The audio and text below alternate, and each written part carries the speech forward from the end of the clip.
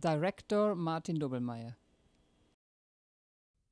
When we were making the film, I think one of the things we realized is that most likely we were going to be the last people doing the interviews with these characters who lived through the Bonhoeffer experience. We knew that. And so we tried to interview them not just for the film, but for archival purposes, to have long, engaged conversations with them so that we could really give them a chance to give their last statements and testimonies about their experience with Dietrich Bonhoeffer. Otto Dutzis is in the film, and he became a wonderful pastor in the last 50 years of his life after having had this experience of being a student of Dietrich Bonhoeffer, and it's his last interview that he ever gave.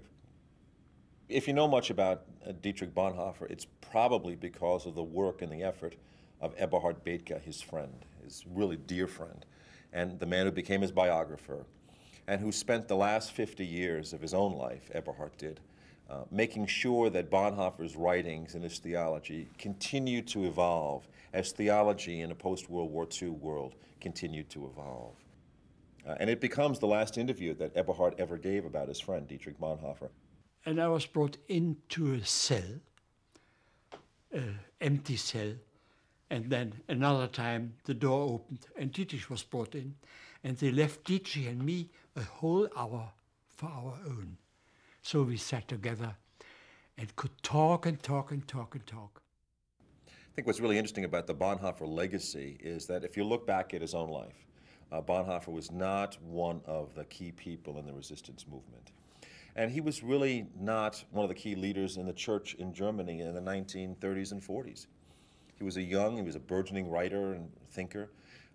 And so when you look now from, in the beginning of the 21st century, it's just extraordinary, the legacy that has happened. Martin Luther King quoted Bonhoeffer in his struggle for civil rights and justice in this country. And you see examples of people like Desmond Tutu in South Africa citing Bonhoeffer in the struggle that they had in South Africa against apartheid. And so I think people of faith all around the world have turned to Bonhoeffer as really an example of moral courage and the call to transform the world for the better in the name of God.